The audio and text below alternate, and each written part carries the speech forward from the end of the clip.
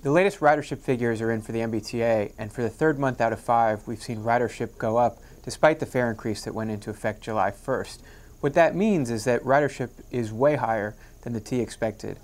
Planners for the state thought that ridership would drop about 5.5% after prices went up last July 1st, and instead what we've seen is that they've either held steady or raised about 1 or 2%.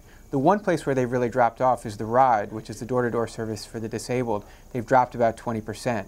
But on subway, light rail, green line, trolley, bus, ridership is either pretty similar to where it was last year or a little bit up in many cases. That's a reflection of many things: the economy, gas prices, choices people have, and also a reflection of the fact that the T had not raised prices for 5.5 years until the fare hike July 1st. For the Boston Globe, I'm Eric Moskowitz.